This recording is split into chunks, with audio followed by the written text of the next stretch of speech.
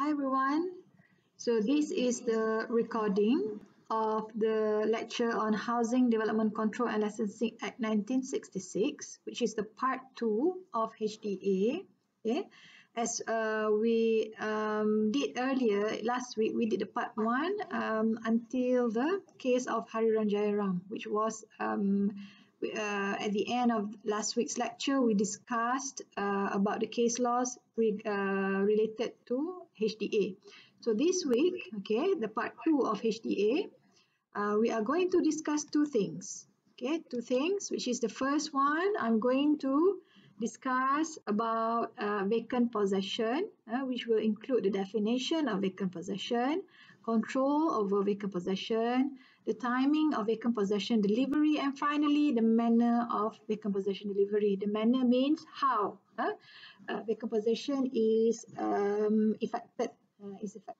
And the second part of the lecture is we are going to proceed and talk about the Homebuyers Claims Tribunal. In Malay, it's known as Tribunal Tuntutan Pembeli Rumah, TTPR. We are going to discuss about the function of the Homebuyers Claims Tribunal, its jurisdiction, and you will see that the TTPR, the Homebuyers Claims Tribunal, jurisdiction will be divided into a few categories, not just the scope of the tribunal, meaning the subject matter of the tribunal. And then finally, procedures of the Homebuyers Claims Tribunal, how you can make claims, what about counterclaims and things like that, and what kind of forms you need to fill in and things like that. Okay, so we'll proceed with the first part of the lecture, which is the vacant possession. I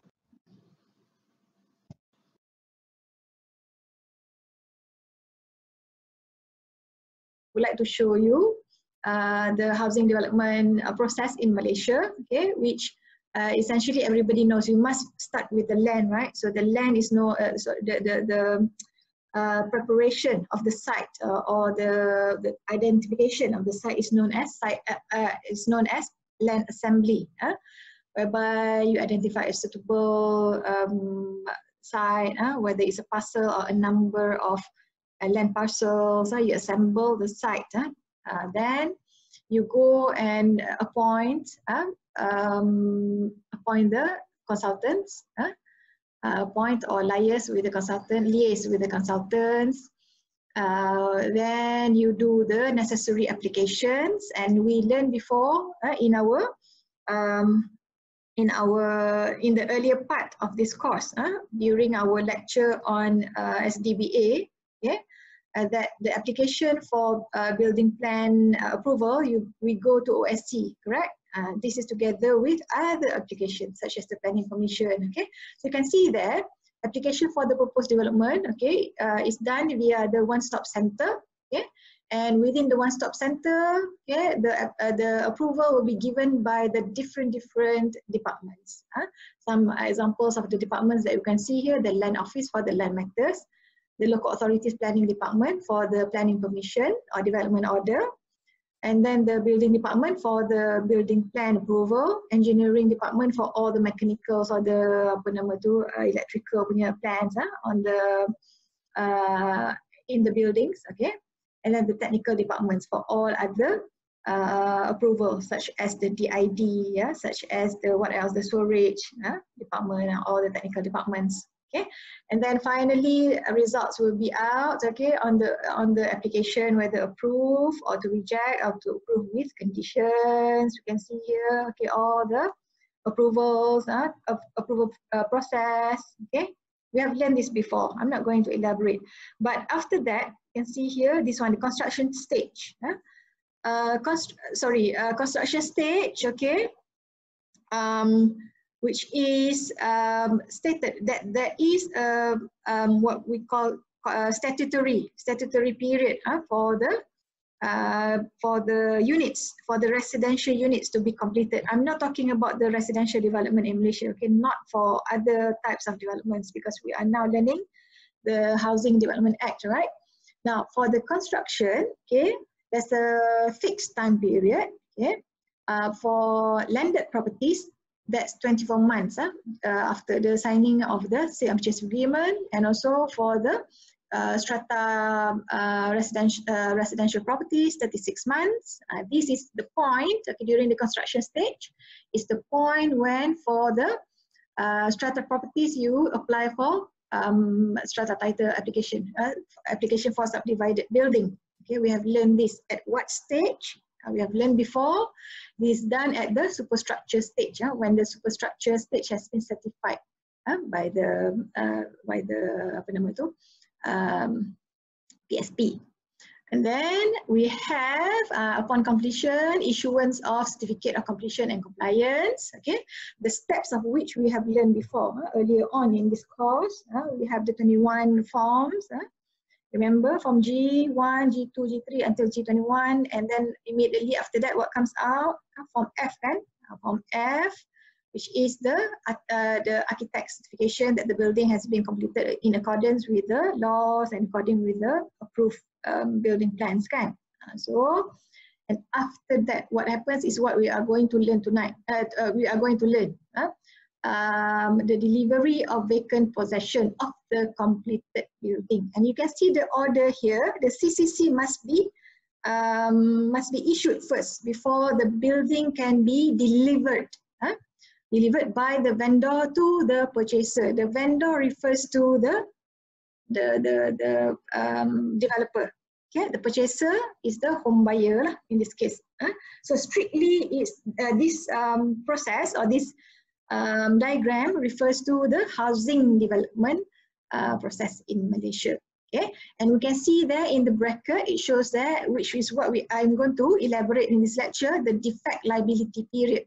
Okay, defect liability period, which used to be, once upon a time, it used to be 12 months, then it was extended to 18 months. Now, finally, the latest defect liability period is within 24 months of the date of the delivery of vacant possession.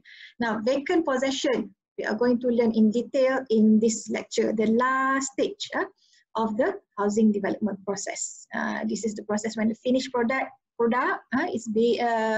is transferred or is given to the consumer or the purchaser, the final stage. Now, at the end of this lecture, you'll be able to explain the definition of vacant possession. So in this case, I have shortened vacant possession to VP. The control over VP, the control here means which parts of the Housing Development Act controls the vacant possession process, the manner, the manner of which vacant possession is delivered. What happens is if vacant possession is not delivered on time, so we call that the control, the provisions in the HDA that controls vacant possession delivery. Then the timing of vacant possession delivery. When is vacant possession must be, when does the vacant possession must be delivered to the house buyer or to the home buyer? What's the timeline like? What's the time period like? So you want to know that. When we talk about time, we are talking about the statutory time. What's contained in the statutory documents, dalam akta lah, ataupun dalam in legal not documents, in the regulations, or in this case schedules related to Housing Development Act. What's the timing yang diletakkan, yang ditentukan dalam the schedule, so dalam jadual-jadual related to Housing Development Act. And finally, the manner, the manner of vacant possession delivery. There are conditions that must be fulfilled. There are documents that also must be issued during the delivery of the vacant possession. So we want to know that. So first of all, the definition of vacant possession. What is it? So in BM, it's known as milikan kosong. So the way that we say how we give it to the purchaser, then we give it to the purchaser. We say it's delivered.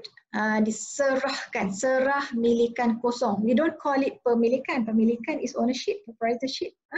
So possession is milikan, okay, milikan. So vacant possession, milikan kosong. Bila kita nak beri, when we want to give the milikan kosong, the vacant possession to the purchaser, we call it delivery.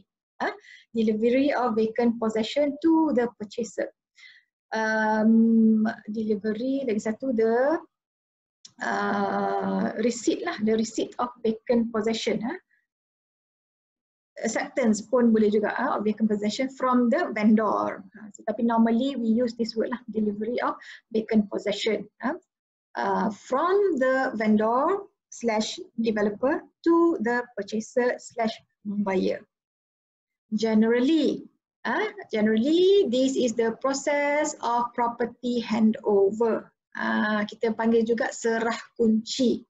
When we give the key to the homeowner, to the home buyer, for the home buyer to enjoy the exclusive use of the property. Vacant possession is a legal concept referring to the right of a purchaser to exclusive use of a property, either on completion of the sale, where any previous occupant has moved out, or on completion of a new property. So it's a legal concept sebenarnya. Vacant possession tu is not a document. It's a legal concept, satu konsep, satu bentuk abstrak lah yang mana melibatkan, referring to the right of a purchaser to exclusive use of a property, yang mana melibatkan hak seseorang pemilik untuk menikmati secara eksklusif, menikmati dia boleh exclude other people, so exclusive use for himself of the property bila on the completion of the sale. Ini untuk sub-sale lah, untuk bangunan yang sedia ada, for an existing residential unit. Okay, it's on the completion of the sale. Okay, when the previous occupant has moved out. Bila orang yang tinggal tu telah pergi sebab bangunan dah siap, dah existing. Okay, so vacant possession is given when the house is empty lah. But when we are talking about another scenario, in a new development, we are talking about the completion of a new property. So ada two situations there where vacant possession may be delivered. But strictly for this particular lecture, we are talking about delivery of vacant possession for a new development. Satu pembangunan yang baru. Okay. Now the control. Now we are talking about the provisions under HDA, which are related to vacant possession. So details of the delivery of vacant possession are contained in Schedule G and Schedule H. Okay, you may remember that Schedule G and Schedule H are the standard sale and purchase agreements. That are contained at the back of the Housing Development Act. Okay, Schedule G is the SPA, Sale and Purchase Agreement for land and building, for landed residential properties. Schedule H is the SPA for subdivided building, for strata residence. So G and H comes together kan, G dulu baru H. So G refers to SMP or SPA, Sale and Purchase Agreement for landed properties. Schedule H is the sale and purchase agreement, SPA, for subdivided building or strata properties. Okay, now I will show you. I will get out of this window just to show you. Okay, Schedule G and Schedule H. Schedule G and Schedule H, where both of which I have uploaded on Spectrum. You can have a look. So this is G.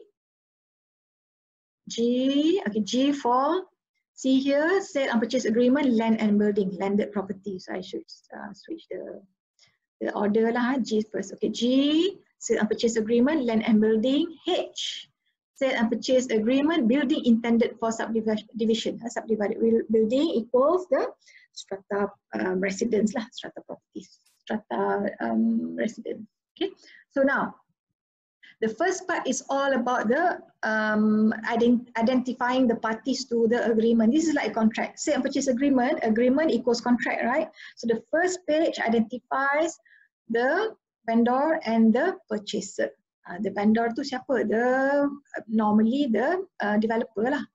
So between the vendor and the purchaser, the name, maybe if it's the company, the name of the company, NRIC kalau ada IC, if there's identity card, the national IC, but if it's a company, then the company registration number lah, the company number.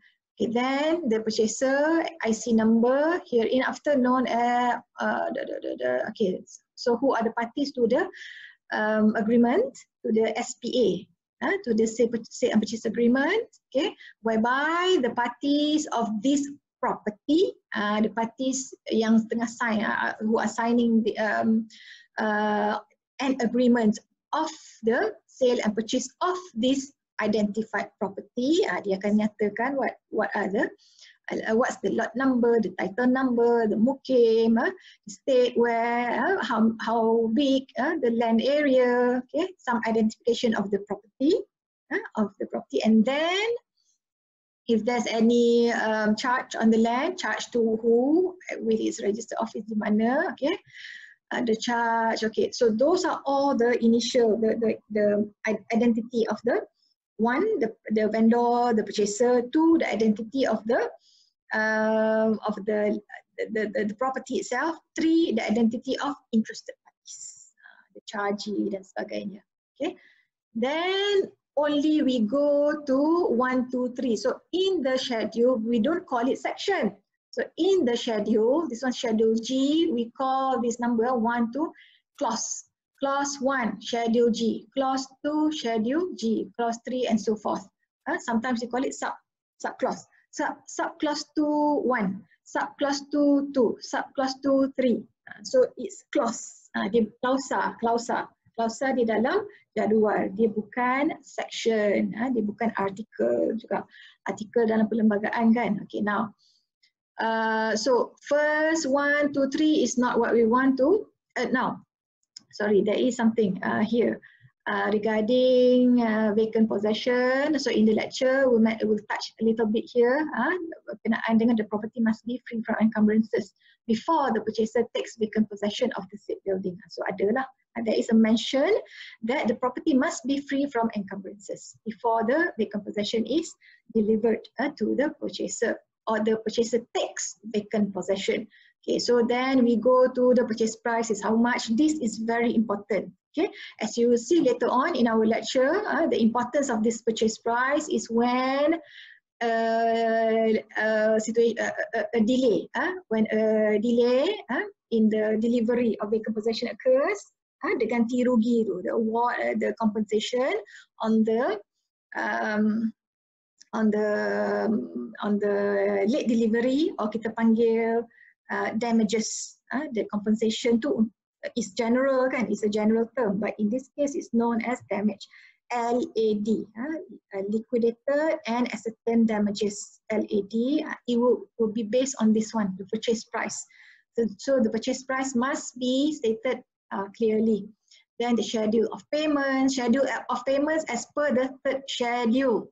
For those who are not familiar, I will spend some time on this one. Okay, so third schedule, if you go at the end of the jadwal of the schedule G and schedule H, you will find the third schedule.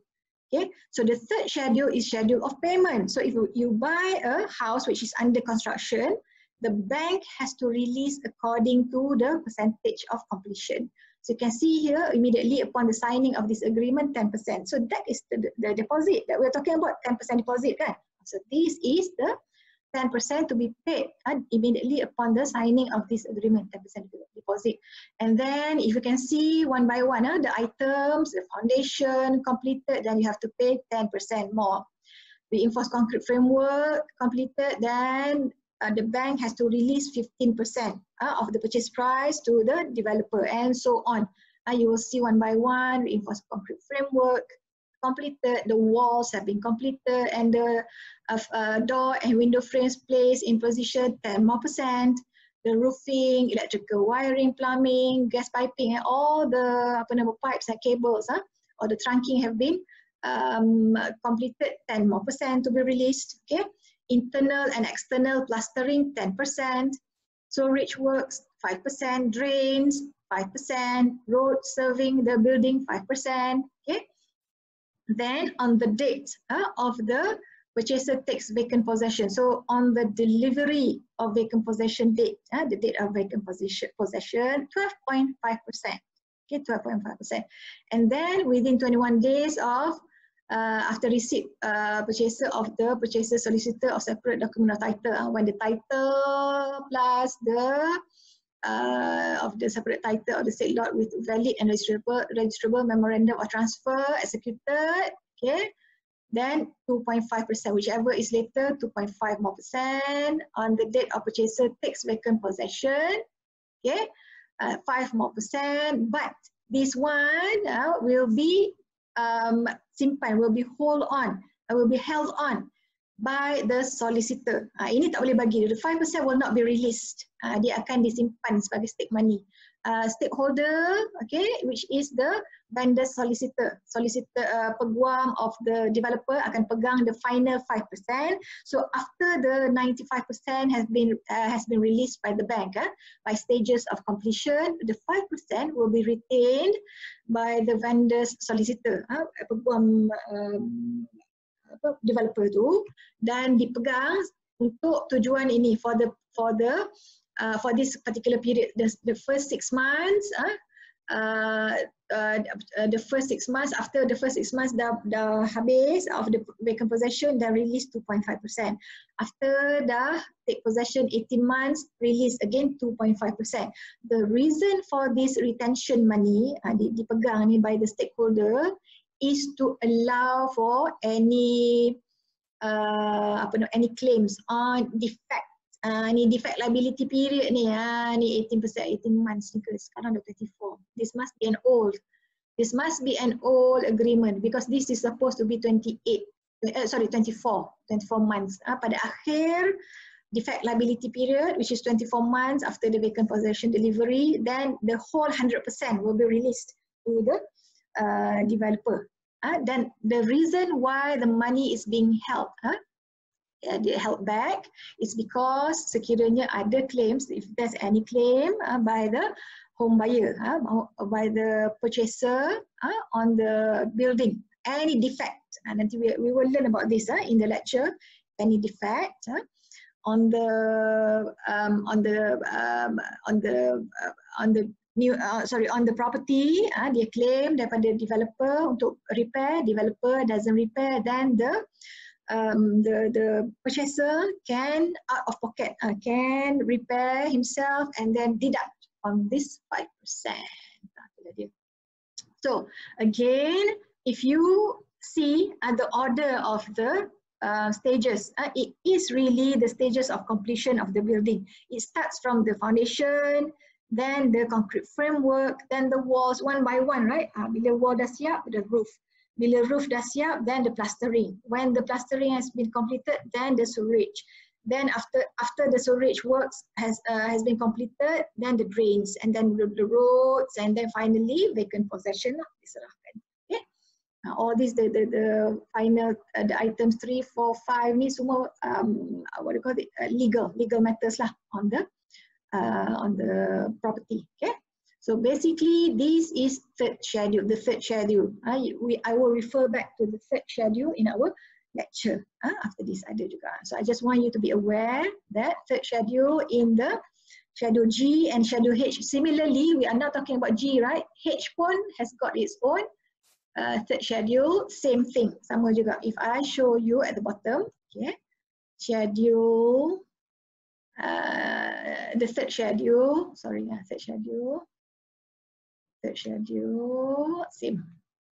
Third schedule, right? Same. Immediately upon signing, 10%. Okay. Then foundation, 10%. Sama. Same. Okay. With the schedule G. So the difference between G and H is G is for landed property or landed residential property. H is for strata residential property. Okay. So just to show you again how many, now the comparing these two, okay, Schedule H has more clauses than Schedule G. So Schedule G ends at clause number 20, 28, 29, 30, 32, okay, it ends at number 32, clause 32. But if you can see, okay, H ends at clause number, more. Clause number 35, 36, clause number 36. So it has 4 more clauses than the Schedule G. Okay?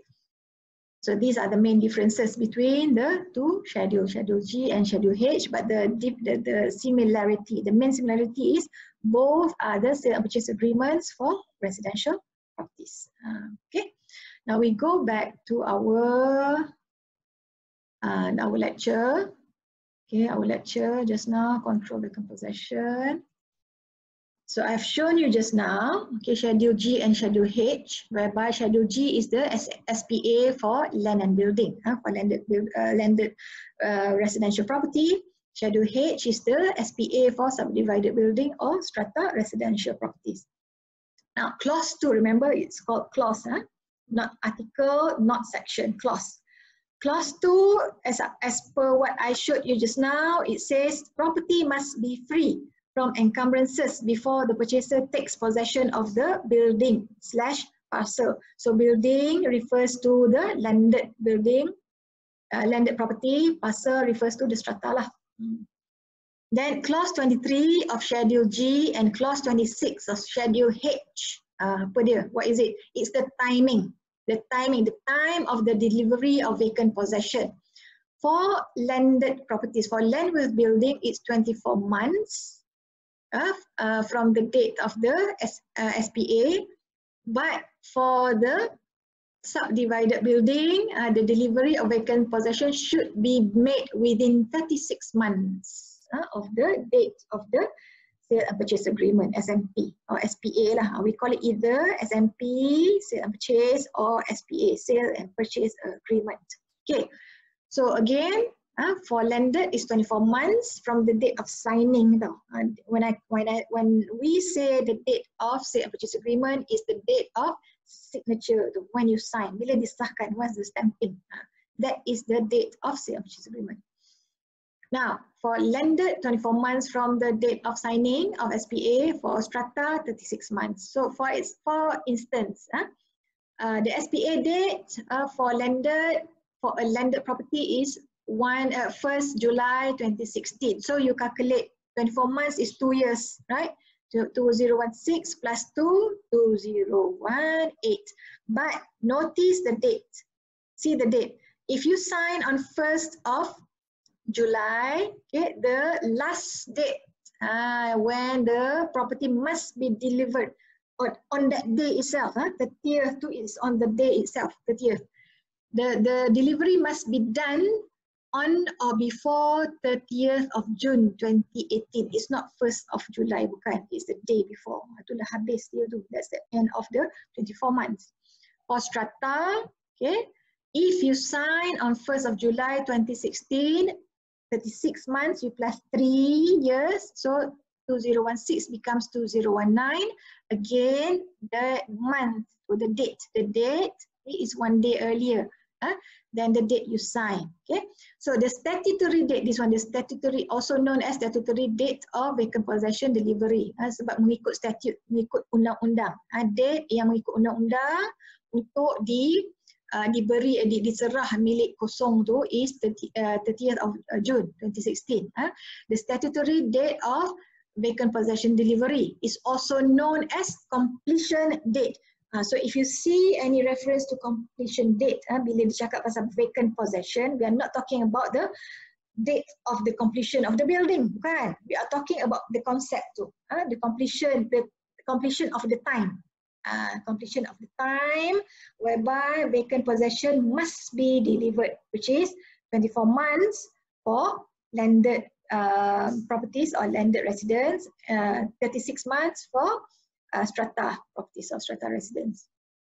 Next, the timing. Again, we go back to clause 23 for schedule G, clause 26 for schedule H. Time is of the essence, sangat penting.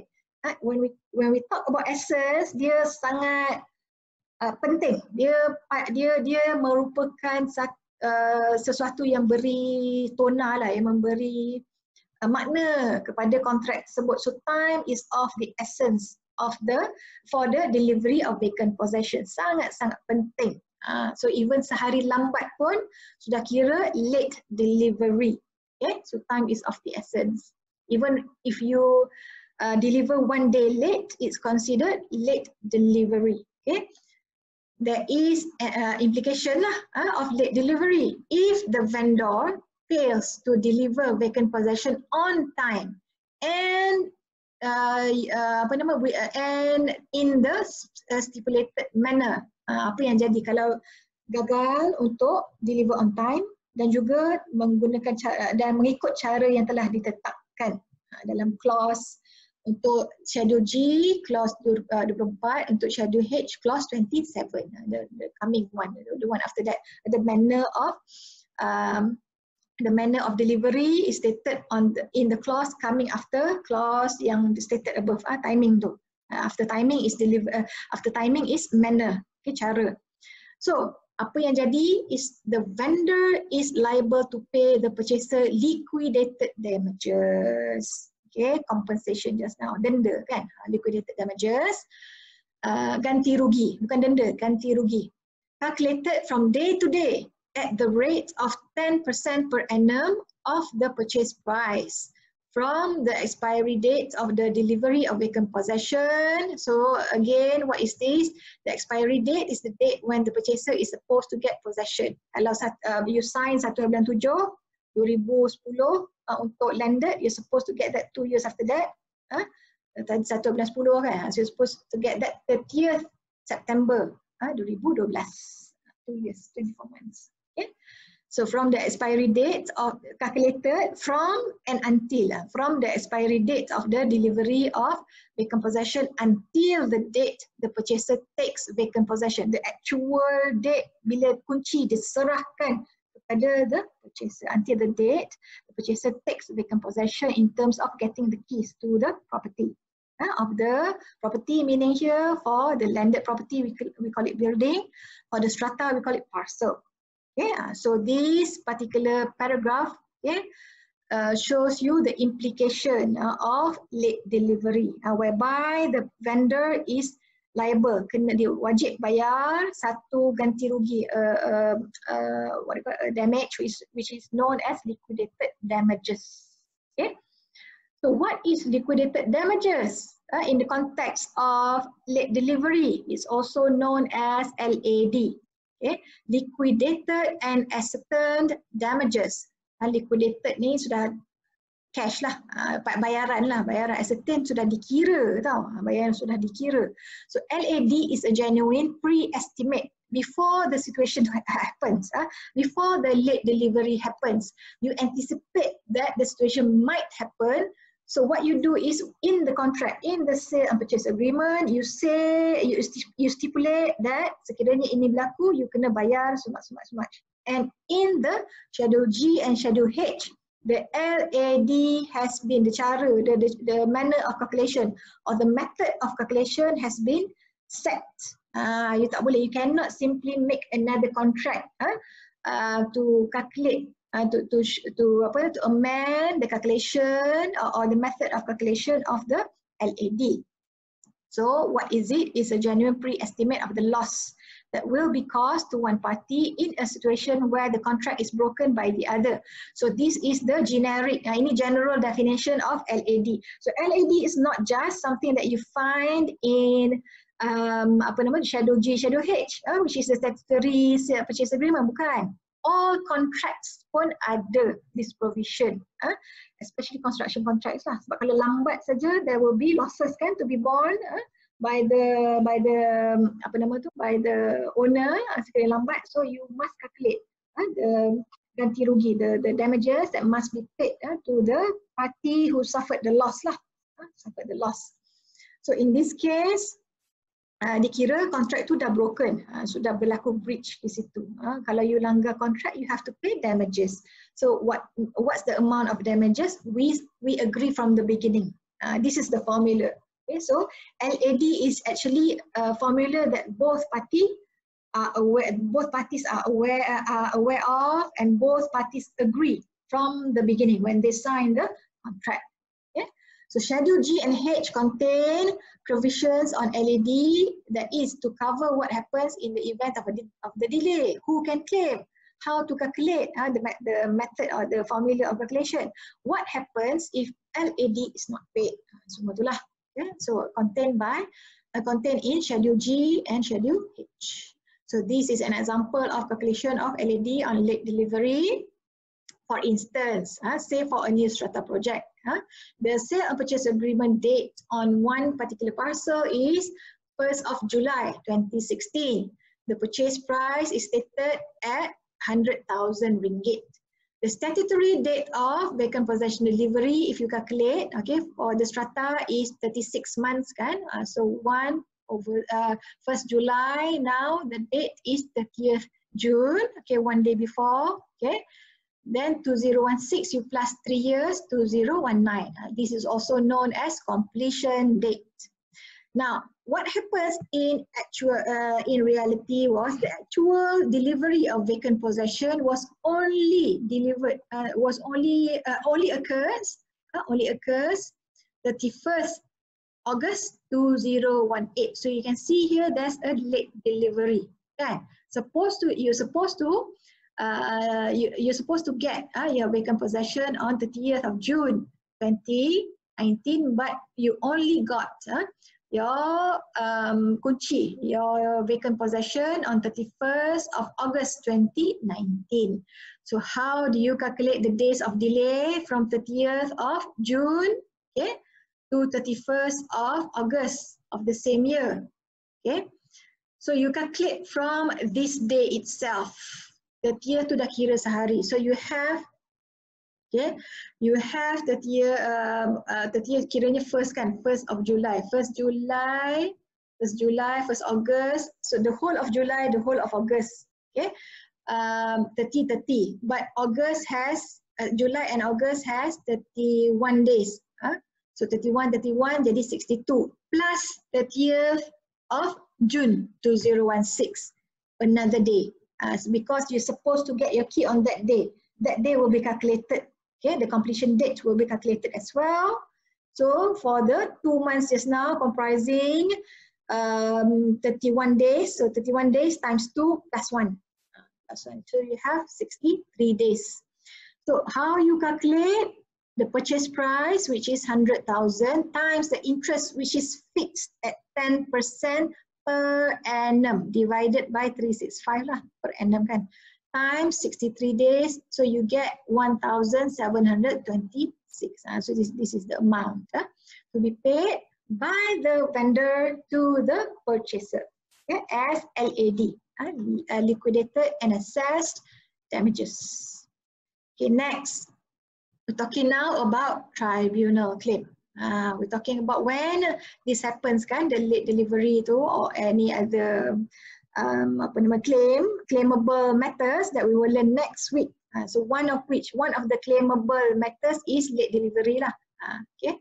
So when is the last date that you can file a claim to the House Buyers Claims Tribunal in Malaysia lah. It says here the claim at the Home Buyers Claims Tribunal for late delivery of vacant possession must be done no later than 12 months from the date of CCC or the expiry date of the defect liability period. Defect liability period is calculated, it runs from the date, beginning from the date of the vacant possession delivery and 20 months after that. Dalam masa 24 bulan, 24 months from the date of the vacant possession delivery, whichever earlier. Yang mana satu awal, lebih awal. Okay? So no later, tidak lebih, not more than 12 months daripada date of delivery or the expiry date of the defect liability period. So this is how you calculate. I gave you an example below. Say the sale and purchase agreement date is 1st of July 2016. Okay, 1st of July 2016.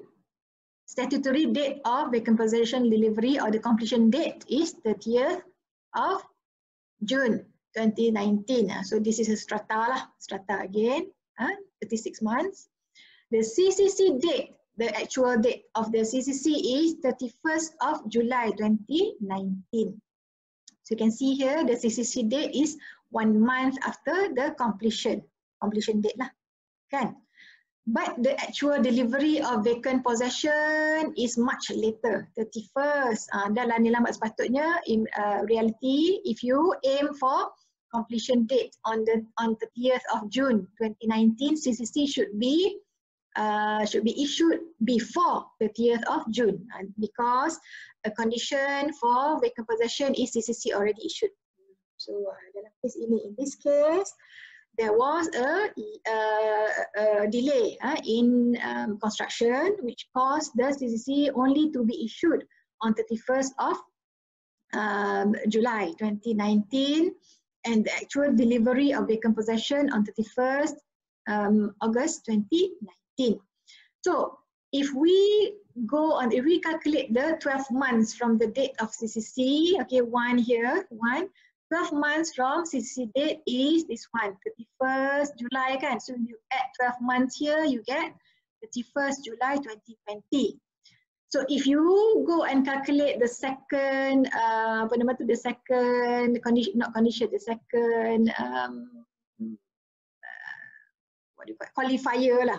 This is the first qualifier, this is the second qualifier. Qualifier number 1 is related to CCC. Qualifier number 2 is related to defect liability period expiry date. Okay, so CCC is when you calculate the 12 months, you get 31st July 2020. Then the expiry date of the defect liability period, which is 24 months from the date of vacant possession delivery. So when was the vacant possession delivered? 31st August 2019. So the vacant possession, the defect liability period is valid within 24 months. So you add 2 years there, 24 months there from this date, from the actual delivery, So 31 August 2019 plus 2 years, plus 24 months here.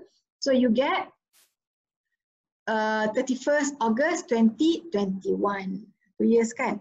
So which one is earlier? This one is the number 1 is earlier, which comes in 2020. 31st July 2020 is earlier than 31st August 2021. 1 is earlier. Therefore, the claim must be made before 31st July 2020. So you must claim for the LAD just now, okay, before this date. Before 31st July 2021. Otherwise, you may not the claim may not be heard at the tribunal. Now, the manner of delivery of vacant possession, the method lah, bagaimana, how. Before the vendor can deliver vacant possession, okay, according to clause 24 schedule G, which rules the manner of delivery of vacant possession, and also clause 27 for schedule H, there are 5 conditions that must be fulfilled. 5. First one is the vendor's architect has issued a certificate certifying that the construction of the building or parcel has been duly completed. If we recall what we have learned before, okay, this certificate is related to UBBL. Okay, this actually refers to Form F. Issue certificate certifying that the construction has been duly completed.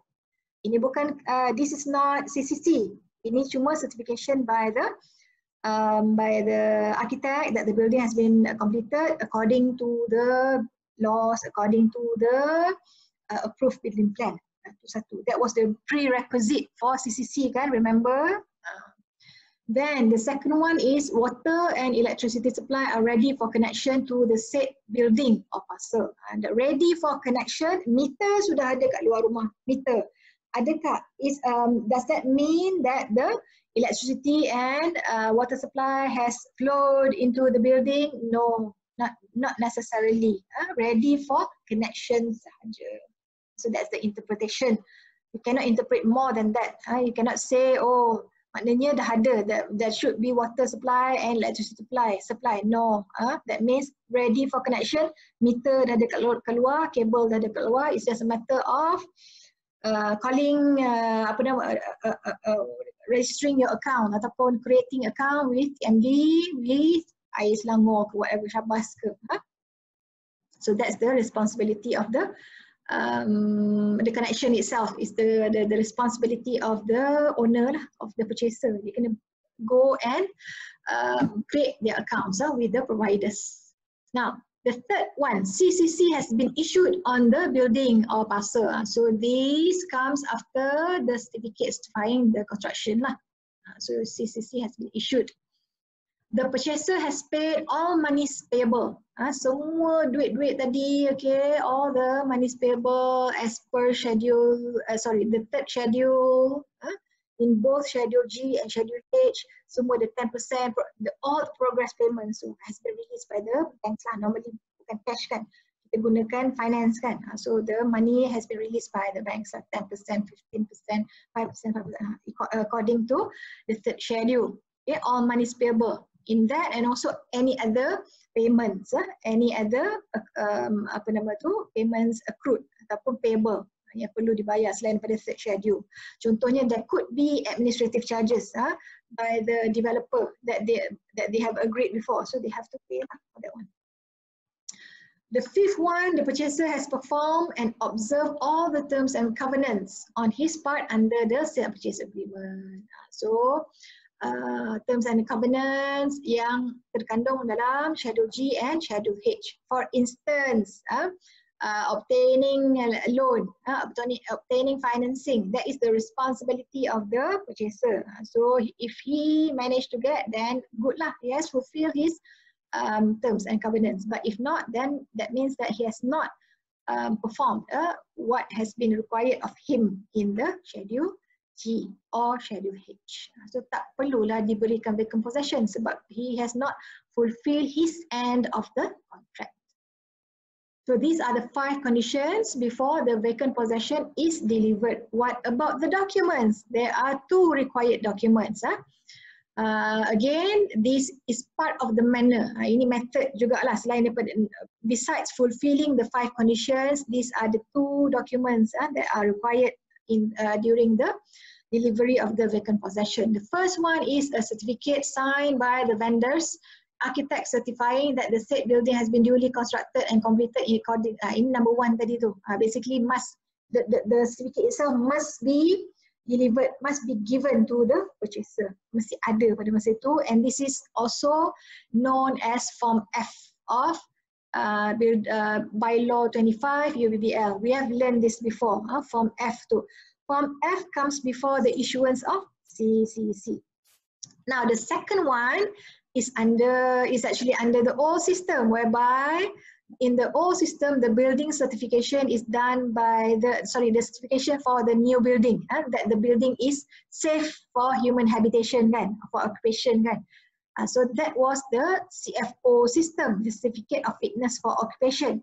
So as I mentioned in class, under the old system, CF, the certificate of fitness for occupation was issued by the local authority, and it will only be issued upon application by the PSP, by the architect lah of the development, by the PSP. Sana di depan PSP ialah pada that time by the architect in charge. So there must, in the old days, in the old system, okay, the delivery of vacant possession without CCC kan pada masa tu, there must be proof that CFO has already been applied for, and the issuance tu is not within the hands of the architects kan. But then again, there must be proof that CFO has already been applied for. Ini old system saja. So essentially for current vacant possession, this Form F must be delivered, must be given together with the keys. And if you go back to your lectures, you also find that there's a requirement for the architect to give a copy of the Form F to the owner. Then under Section 7 of HDA, Housing Development Act, it states that the developer must inform the controller of the vacant possession delivery to the first purchaser within 21 days. Dia mesti inform in writing, tulis surat bahawa serah milikan kosong telah disempurnakan. Now, what about this one, the last one, defect liability period. Defect liability period runs, okay, upon the delivery of vacant possession. That's why this is part of this lecture. Because once vacant possession telah diserahkan, once you have delivered vacant possession, that's when time starts to, the clock starts ticking. The clock for the warranty of the new building starts ticking. Dia mula berbunyi, dia mula countdown, okay, from the date of the vacant possession. Dari mana dia menerima kunci itu. This defect liability period is provided under clause 26 of the Schedule G and also clause 30 of Schedule H. Okay? What is it? It's a period within 24 months after the delivery of vacant possession in which the purchaser may notify the vendor in writing about the defect, and the vendor shall repair and make good the defect. So ada two things must happen there. One, the purchaser must notify in writing. Dia mesti bagi satu notis bertulis. Must notify in writing that there's a defect and I require you, the vendor, to come and fix, to come and make good. Kita panggil fix or make good lah. Memperbetulkan ataupun memulihkan. Kalau tak ada kan, that is make good. Sebab sometimes the defect tu is not because of retak ke apa. Sometimes something is missing kan. So you minta developer come in to make good. Betul kan? Buat benda yang tak ada tu. Okay. So it's 24 months after the delivery of vacant possession. Okay. And what must be done? First of all, it must come from the purchaser. Notice in writing, a written notice. It must come from the purchaser, yes, to the vendor. Vendor tu mesti diberitahu, barulah ada there's a requirement for action. Without notice, the purchaser cannot say that, oh, ini rosak, and then you complain. No, you must notify in writing to the vendor. And also to do what? For what? To make good or to repair the defect. So what's the definition of defect? Defect includes defect, kerosakan, shrinkage, yang whatever you should have gotten bigger, you get smaller. Shrinkage or other faults in the building or parcel. Apa-apa bentuk faults lah, apa yang tak betul.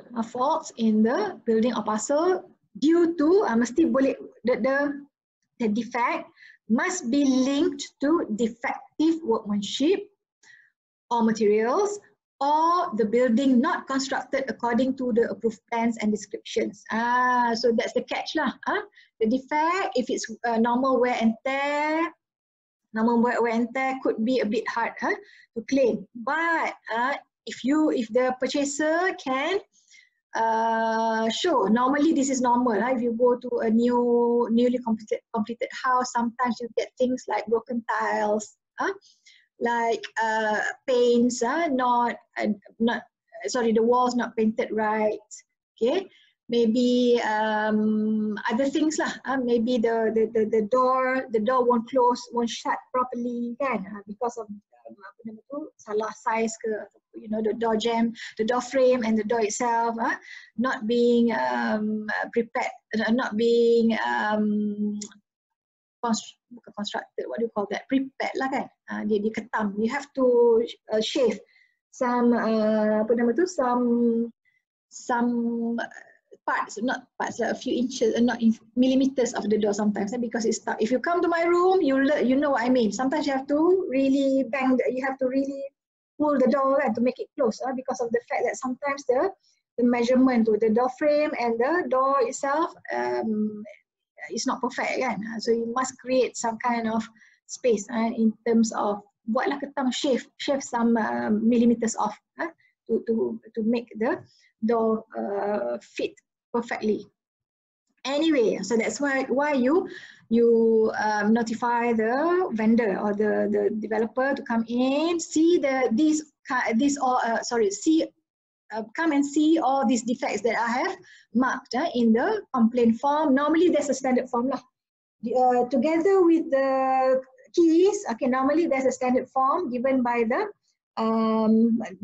developer, a standard one. You go and you do a checklist. It's like a checklist. Living, is there any complaints? Kitchen, is there any complaints? Bathroom 1, bathroom 2, and so on.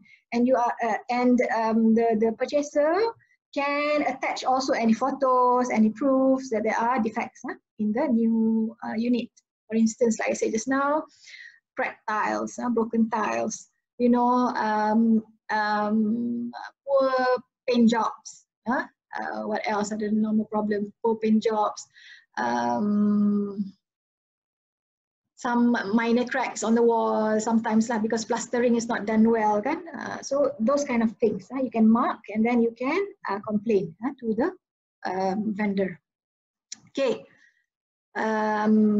Sorry. The factors that contribute to the defects must be: 1, defective workmanship or materials; 2, the building not constructed according to the approved plans and descriptions. Itulah, I have to prove that.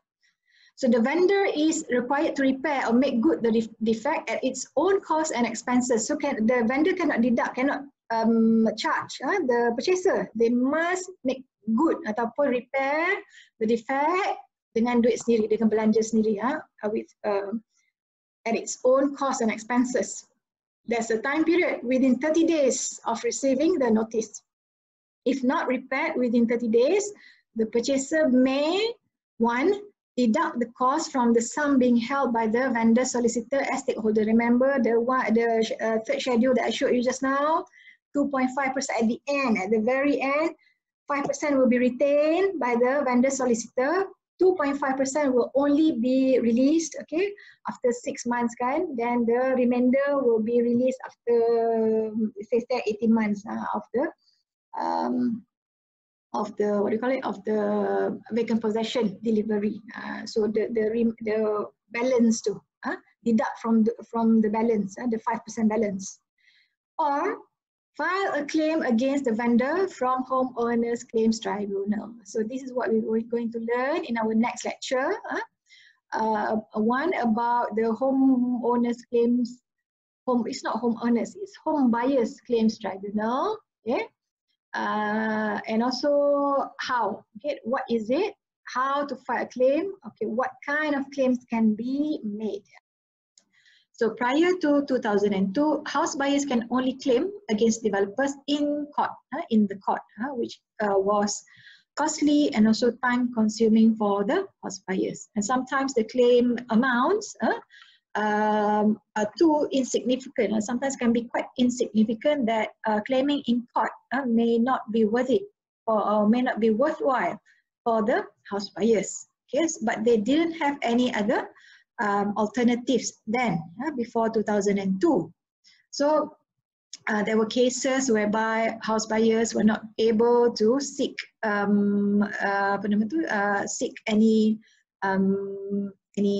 damages, seek damages against any losses that they suffered, or anything regarding their sale and purchase agreement that was not fulfilled by the developer. So at that time, there was no other recourse than going to the High Court. So the government felt that something has to be done, okay, to further enhance the interests of house buyers. And in 2002, the Housing Development Act was amended, okay, to establish the Tribunal for Home Buyers Claims. Okay, as we know, a tribunal is an alternative dispute resolution mechanism. So meaning that if there are disputes between parties, besides going to court, that is an alternative way to resolve the conflict or the dispute. So in this particular case, the disputes between the developer and also the house buyer is being settled at the Tribunal for Homebuyers Claims, HCT, instead of going to court, which is the situation before the introduction of HCT in 2002.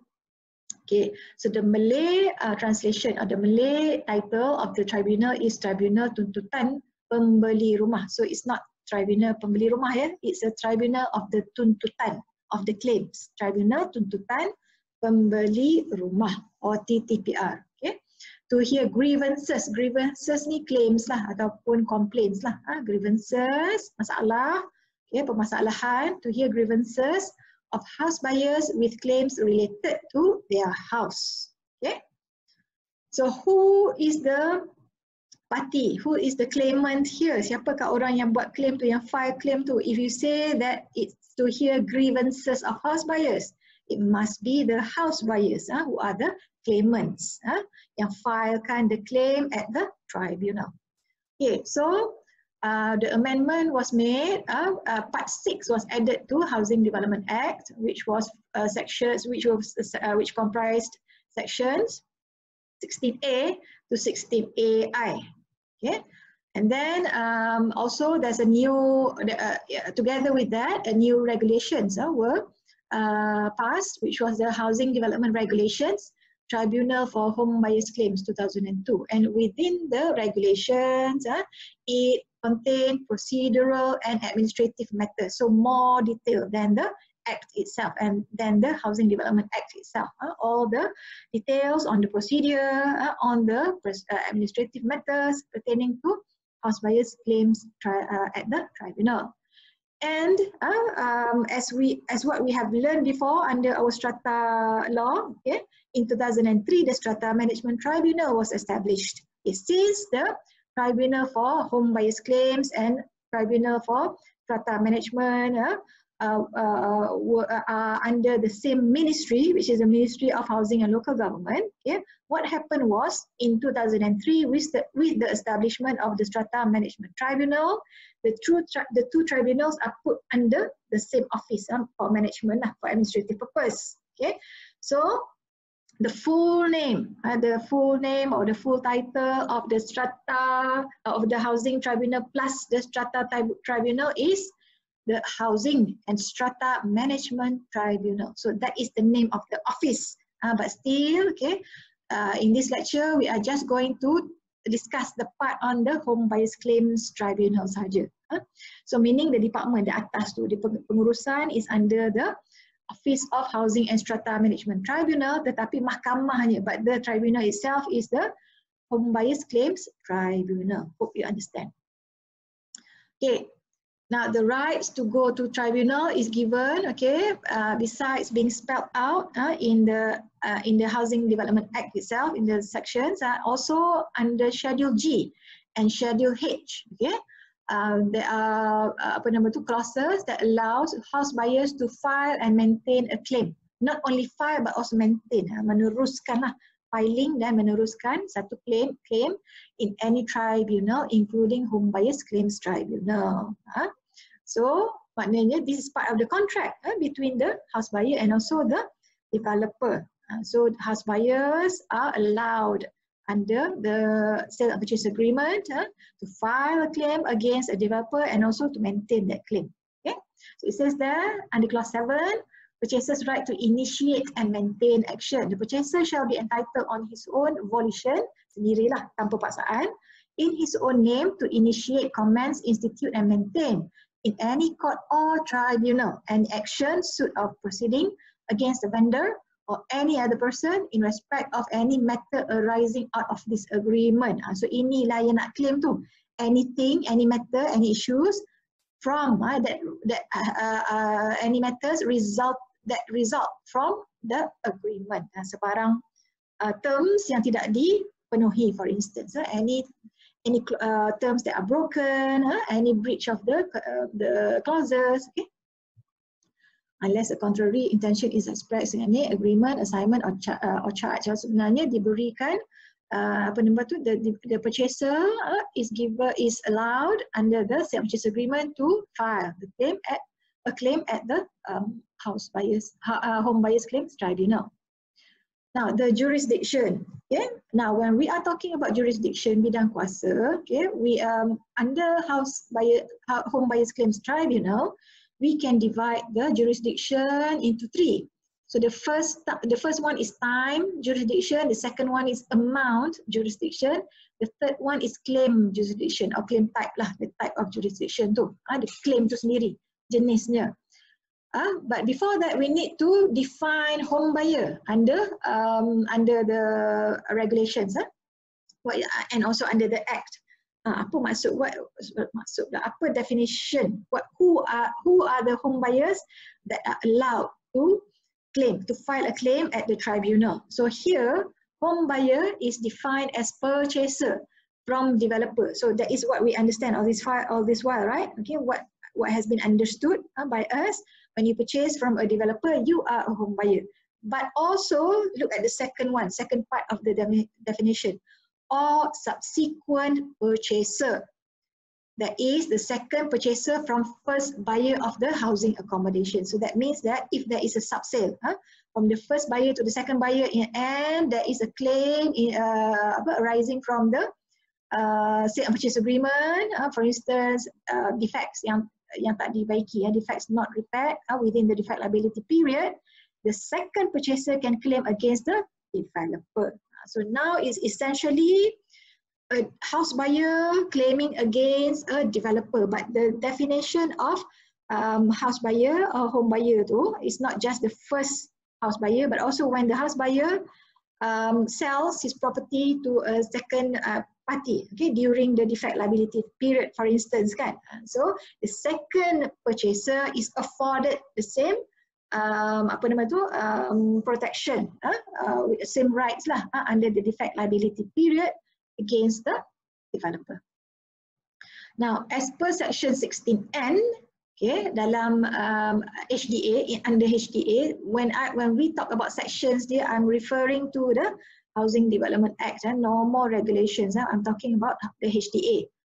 Section 16N, claim must be filed no later than 12 months from the date of CCC issuance or the expiry of the defect liability period or the termination of the sale and purchase agreement. So no later, tak lebih daripada 12 bulan. So any date yang earlier, any earlier date. So the ball starts rolling, okay? Actually the ball starts rolling from the CCC, because normally CCC is a prerequisite for vacant possession. Vacant possession is when the ball starts rolling for the defect liability period. I remember our talk last week about our lecture on the defect liability period, whereby it's 24 months kan? Okay, 24 months. 24 months after the date of the vacant possession. So the conditions for vacant possession is CCC has been issued kan? So whichever is earlier. Is it the date of 12 months after the date of the CCC issuance, or is it 12 months at the expiry of the defect liability period? Mana yang terdahulu, no later than, or the termination of sale and purchase. Okay, sale and purchase can be terminated now. Before, there's no provision under the Housing Development Act for the house buyer to terminate the sale and purchase agreement. But now, under certain circumstances, the house buyer can apply, okay, for the sale and purchase agreement to be terminated, but must be very special circumstances. This clause of termination cannot be done lightly. Tak boleh sesuka hati. Contohnya bank loan tak dapat nak buat loan, ataupun you don't feel that you want to proceed the loan with bank A, you want to go to bank B, that's why you want to cancel your sale and purchase agreement. No, must be very valid reasons that you can terminate your sale and purchase agreement. The limit of claims is 50,000. Sorry, the explanation just now refers to time jurisdiction, masa. Dia ada satu tempoh masa, bidang kuasa masa dia. After this 12 months from the CCC or expiry of defect liability period or termination of SMP, mana yang terdahulu, whichever is earlier, after that time period, the tribunal has no jurisdiction to hear or to accept any claims. Dah habis. There is a certain time jurisdiction for the tribunal to hear the claim. Okay, so time jurisdiction syaratnya either one, yang mana terdahulu, whichever is earlier. The second jurisdiction is amount, okay, which is the limit of claims is 50,000 ringgit. That is the Home Buyers Claims Tribunal cannot give monetary award on individual or combined claims of more than 50,000 ringgit. So that is the limit to the amount limit. So jurisdiction ni boleh kata limit lah. So they cannot hear anything, any claims above 50,000. So what happens then? If that is the limit for all this kind of time jurisdiction, amount, and also the types of claims punya jurisdiction, where else can the house buyer go besides the tribunal? Of course, you go to the higher one, to the high court lah. Land matters kan? Okay, betul lah. Land matters. Okay. Or if it's regarding sale and purchase agreement, contract, you go to sessions lah, sessions court, even lower than high court sebenarnya. If it's related to the contract itself. Okay. Now, claims must be filed no later than 12 madah. Okay, the second one, 50, I said just now, either the claim, the award cannot give monetary award on individual or combined claims unless, kecuali. So, the time jurisdiction was given under section 16M, cannot be more than 50,000 unless, section 16O says, unless both parties have a written agreement that the tribunal can hear claims of more than 50,000 ringgit. So the written agreement must be made before lah, prior to that, before the the issue arises lah, not when the issue arises then decide, but both, unless both parties have a written agreement. No, that's not, it doesn't say. So at any point when both parties agree in writing that any claims above 50,000 ringgit can be heard at the tribunal, then 16O allows that to occur. Now, what about the claim jurisdiction, which is technical and non-technical claims related to houses, to new houses, to houses lah, bukan new. Ayalah, new houses within the defect liability period. Yeah. Now, types. Okay, we have technical claims, types of claims, and we have non-technical claims. Now, according to section 16L, a house buyer may claim at tribunal for any loss, sebarang kerugian, loss suffered, or any matter concerning his interest as a home buyer under this act. So inilah types of claims tu. Is apa nama tu? Is the types of claims provided broadly or generally under section 16L. Dia kata mana-mana saja any losses or any loss suffered, any matter concerning his interest as a home buyer under the HDA. Okay. So if that's the case, maknanya any loss ni can be monetary and also non-monetary kan. So what is the non-monetary punya claims tu? Maybe to ask for developer to undertake any actions, repairs ke. Okay. So what are the technical claims? One, defects in workmanship. This is very clear. If there's any defects in the house or in the new house whereby the developer refuses to make correct or to make right, then the house buyer can claim for the defects in workmanship at the tribunal. Can claim the cost lah. Maybe the house buyer, okay, can repair first the defects, and then using the invoice, using the receipt, can claim the cost at the tribunal. Second one, Non-compliance of approved plans and specifications by developers, or any omissions or any deviations from the sale and purchase agreements. For instance, types of finishes are different. Specification, we're talking about specification here, type of finishes, floor finishes. And in the sale and purchase agreement, it's stated marble kan? But in the finished house, it is just tiles. So you can claim for the difference in value between marble and tiles. Okay. Approved plans, the dimensions of the building, for instance, the dimensions of the rooms as per the sale and purchase agreements, when not delivered by the developer, can be claimed. Dah considered loss, dah considered lain, sudah lain daripada sale and purchase agreement as agreed. The contract has been agreed by both parties. So we say any omission, any deviation.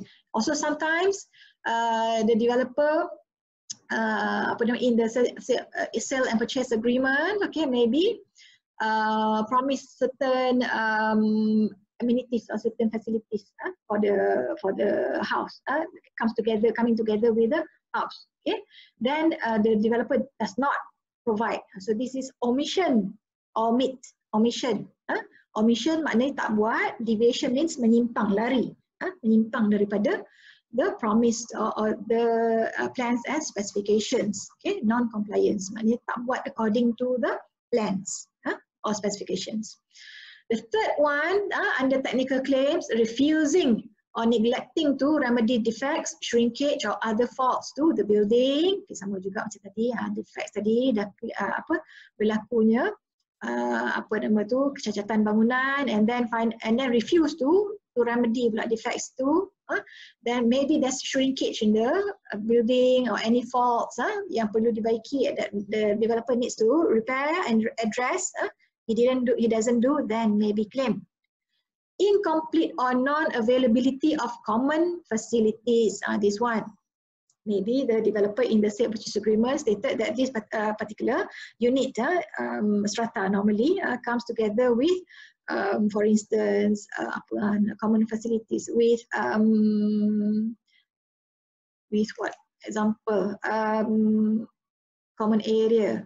Gardens, for instance, maybe at the rooftop garden, maybe there's hanging gardens, vertical gardens or whatever, then not being provided, or gyms, common facilities, gymnasium, swimming pool not being completed. Okay, so in part or whole, maknanya tak siap semua ataupun tak siap separuh. So in this particular case, the incomplete or non-availability of common facilities is now the swimming pool, the wading pool, the gym, whatever, common facilities not being provided as per sale and purchase agreement, then the purchaser can claim in the HCT, the Homebuyers Claims Tribunal. Next one is compensation for adjustment in land area as compared to the measurement in the SPA. So maybe the purchaser received his title, then he checked against the sale and purchase agreement, then he discovered that the land area is smaller than the sale and purchase agreement, what they agreed before in the sale and purchase agreement. Could this happen? Yes, it could happen. Okay, especially with new developments. Okay, whereby you have, for instance, in the sale and purchase agreement, you have a lot which has not been surveyed yet. So you have a provisional title in the sale and purchase agreement. But when you receive your house, the final title has been issued, the lot has been surveyed, ukur halus, sudah ukur halus. So what happens is there may be a difference in the land area, okay, whereby the provisional land area may be bigger than the actual, the surveyed land area. The surveyed land area is smaller than the provisional land area, then the purchaser can claim for the difference in tribunal. Now, what about non-technical claims? Okay, non-technical claim has not to claims that has that is not related to construction, not related to the construction. Okay. Okay, we are talking on the physical building itself. Okay, now we're talking about delays. For instance, delay in handing over of the vacant possession, the late delivery just now. If there's late delivery, then what did we learn before? The house buyer is eligible to claim for LAD, claim LAD, which is 10% day to day per 10% per annum to be calculated day to day. Okay, so the delay too can be the amount that the developer must pay due to the delay can be calculated outright using the formula. It's based on what? Okay, besides the 10%, besides the day to day, besides the per annum too, is based on the purchase price. Okay. Then claim for refund or deposit. Say there's a termination of sale purchase agreement and the developer refuses to refund the deposit, then the house buyer can claim in the tribunal. Now this is the procedure. Now if you look at this procedure, it looks like a simple flow chart, right? A simple chart from Form 1, Form 2 until the tribunal award. Actually, if you refer back to your Strata Management Tribunal, the more complicated one that shows the different processes, if there's negotiation, if there's a successful negotiation, unsuccessful negotiation, it's the same actually. But this has been simplified into the claim, the counterclaim, the hearing, and also the award. Same thing. Actually, the negotiation occurs here. If there's a there's grounds for negotiation. The Secretariat feels that they can they can push for negotiation. It's here before the hearing itself. Before hearing, okay, the Secretariat may call the two parties together to negotiate before going to the hearing itself. Okay, now going back to our Home Buyers Claims Tribunal, it begins with filing a claim in Form 1, Borang 1, this one on the right, Borang 1, okay. So it says here, penyataan tuntutan, claim statement. Claim statement in the tribunal, in the Home Buyers Claims Tribunal, where? Di mana, di negeri mana. So if you go to the website, the KPKT website, the Ministry of Housing and Local Government, you will discover that there is, the tribunals are located in Putrajaya, Zone Utara, the North, the South, and the East. I'm not talking East Malaysia, bukan Sabah Sarawak. I'm talking about East to Pantai Timur, Malaysia, Kelantan, Terengganu tu. So you have 1, 2, 3, 4 zones. Okay, 4 zones, and the 4 zones you have 10 mahkamah, 10 tribunals lah yang bersidang lah. Because in KL, okay, they provided extra extra court rooms, boleh tak cakap macam tu, extra tribunal rooms, because there are more cases in the central region tu, in the KL area, in Putrajaya. Okay, so you have Utara, North, South, Timor, East, and then you have more in the central region. So 6, 7, 8, 9, 10. Okay, 10 lah, 10. Now,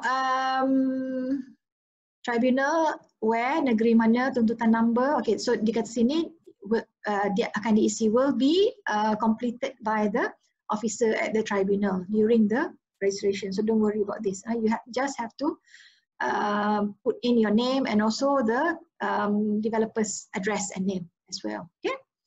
Now, so after you have filed in 4 copies, 10 ringgit, I think, the fee that you have to pay, so cheap, 10 ringgit. Then the respondent, if they have any counterclaims or they have any defense, they will file, okay, Form 2, Borang 2, same. This is the same as the Strata Management Tribunal. You go back, you see a more detailed punya diagram that can be copied for the Home Buyers Claims Tribunal. Sama, it's just the form punya tajuk saja lain, the title. So here it says in Tribunal Tuntutan Pembeli Rumah, but that one is Tribunal Pengurusan Strata. Okay, so all the forms are in Malay. If you go to buat tuntutan later on, if you buy a house and then you have claims against a developer, you can do yourself. Okay, the forms can be Form 1 lah di sini, Borang 1, the Form 1 can be downloaded from this website. Okay, website. Okay, so if there's any defense or counterclaim from the developer will file Form 2, Borang 2. Then after that, through Form 4, when the Secretariat feels that it should go to hearing, negotiation before this kan. So in the case of there's no room for negotiation, okay, they will go to the tribunal hearing itself. Okay, the tribunal hearing, for the tribunal hearing, both claimants and respondents will be notified through Form 4, borang 4, at least 14 days sebelum the hearing date. Okay, tribunal mesti dihantar melalui registered letter lah, to make sure that the notice for the hearing reaches both parties, the claimants and respondents. What if the respondents do not appear on the day of hearing? That is interesting. Now, there's a provision, okay, under Housing Development Act, one of the 16s lah, dalam 16 tu yang mengatakan that states that the tribunal may give out a decision, maknanya tanpa kehadiran ex parte, tanpa kehadiran, without the presence of the claimants and also the respondents on the date of hearing. Okay, may, boleh, bukan mesti, boleh mengeluarkan satu keputusan. Okay, then keputusan, then the notice to the award, the official award, okay, will be issued within 60 days. Mesti dikeluarkan 60 days of hearing. Okay, but according to the Ministry of Housing Local Government website, okay, dipanggil apa tu, apa dipanggil, bukan plagiat. Allahu Akbar. What they promise their clients lah, the clients charter lah, they promise to issue the tribunal award within 14 days of the hearing. To promise dia, but under law it's 60 days, 60 hari. Now awards, what about the awards? Okay, what is it actually that we said just now, the award kan, tribunal award? What is this? What kind of decisions can be made? What kind of things that can be given? Things like apa benda yang boleh diberikan. One, that a party to the proceedings pay money to any other party, like monetary, dibayar, monetary, pay money to any other party. The second one, that the price or other consideration paid by the home buyer or any other person to be refunded to the home buyer or that person. So ini the second one is refund. Okay, the first one is pay money, dari segi damages lah, dari segi ganti rugi just now, dari segi claims just now, tuntutan just now. Bukan damage, award different, lain. Damage when you go to court. Okay, award ni satu award lah, yang diberikan dalam tribunal. Then the second one, like I said just now, refund of the price or other consideration, means the deposit lah, could be price or deposit, must be refunded. Kedua is refund. The third one is interest. Okay, interest, the kadar faedah, interest, to be paid on any sum or monetary award at a rate not exceeding 8% per annum. So the tribunal's award just now, the money can be plus interest, which is not exceeding 8% per annum. Okay, unless it has been otherwise agreed between the parties. They say, okay, if to punish the other party, both parties have agreed from the onset, they want to give more the interest as a punitive punya measure, 10%. Then since both parties have agreed, then the tribunal may enforce or may impose a higher interest on the party yang kena bayar tu. Now tribunal hearing. What about the hearing itself? Just now the claims kan? The filing of the claims, the award. What about the hearing? Notice of date, time and place shall be served for claimant and respondent to appear at the hearing. Okay, 14 days before the date of the hearing. Okay, the notice must be served. In the notice itself, there must be the date, the time, the place. That's the use of the notice to memberitahu what's the purpose of this notice. There must be the time, the date, the venue. Okay, for both parties to be able to be present on that day. See, the notice is provided, and the notice requirement is as per section 16S. Both parties have the right to attend and be heard at the hearing, self-represented, unless the tribunal feels that representation from a lawyer is necessary. Okay, so the general rule is both parties go there on their own, represent their own selves, speak for themselves, unless the matter at hand is so complicated, maybe it involves some points of law that the party, maybe the claimants, especially the house buyer, they don't have the legal knowledge, so they feel that they are not equipped to speak for themselves on that day. They may get a lawyer friend ke, ataupun they may employ a lawyer ke to speak on their behalf, but before that they must get a leave. They must dapat permission from the tribunal. And then if the tribunal feels that representation from lawyer is necessary, they may allow for the party, any party, to be represented by a lawyer. But normally, tribunal is a less formal setting, a less adversarial. Dia bukan melawan, dia macam nak jadi orang tengah, mediation. It's a mediating punya forum, bukan melawan, bukan nak argue sangat, bukan nak argue, nak dengar saja kan, just to hear, not to argue. So that's why the tribunal doesn't encourage legal representation. Tak perlulah ada lawyer. You yourself speak for yourself. Tell us your claim, tell us the details, the other party tell us your counterclaim, tell us your defense, and then they will decide later on. Within the 60 days, they will issue their award. Okay, this is under section 16U that stated that self-representation unless the tribunal allows. Tribunal will make an award within 60 days of the hearing date in the form of money payment and return and the observation or set aside any of the sale and purchase term. So in the form of money, duit, in the form of return of refund of deposit, and also pematuhan, observation or setting aside ataupun diketepikan any of the sale and purchase terms, any claims by the house buyer just now. That's under section 16U. Now the last one. The tribunal's award is final and the failure to comply can incur a fine of not less than 5,000 ringgit but not more than 10,000 ringgit or a jail sentence of not more than 2 years or both. Why is this provision added, or why do we have this provision? This is to give teeth to the tribunal's power. If the tribunal has the power to just award without enforcing the award, then the developer will not be scared to go against the award of tribunal. So that's why there is an enforcement punya clause whereby if there's any breach or non-compliance of the tribunal's award, okay, it may lead to a fine and also a fine, okay, a jail sentence or both, kedua-duanya. Nak bagi teeth, want to give extra power to the award of the tribunal.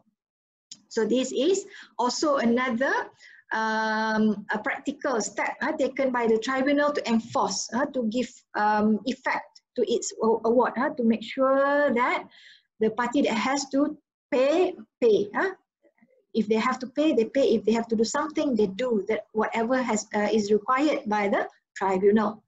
Now, any complaints of non-compliance of tribunal's award are to be made by the purchasers, the claimants just now, to the enforcement division of the Ministry of Housing and Local Government. So this is outside the tribunal. This is not the power of the tribunal itself. This is the power of ministry. This is what the ministry does, okay, as a further enforcement step against besides the fine, besides the jail or both just now, the powers given to the tribunal.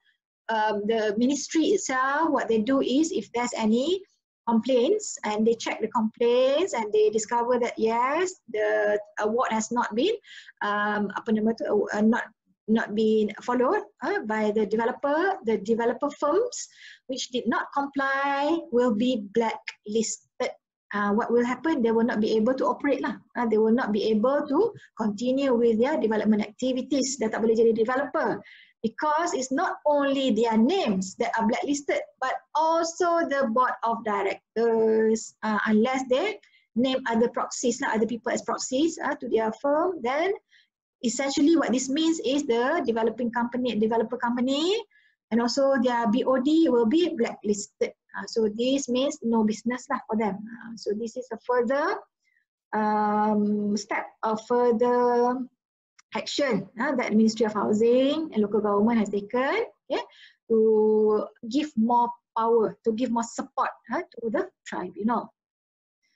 Now, reference to court. Reference to court, the tribunal here, it says under section 16Z, tribunal can refer to High Court a question of law before making its award. Sebelum buat award, sebelum keluarkan award tadi, the tribunal can refer. Bolehlah bertanya, bolehlah make a reference, boleh pergi ke High Court dan bertanya mengenai any question of law that arose during the proceeding. Tiba-tiba ada satu fakta yang berkaitan dengan undang-undang that the tribunal has feel that they do not have the capacity to putuskan, to decide or to act upon. Sebab dia takut, bukan takutlah, sebab dia khawatir. They are worried that if they make a decision based on a unresolved question of law, that particular decision may be challenged later on.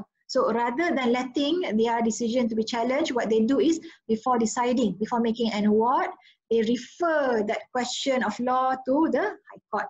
Okay?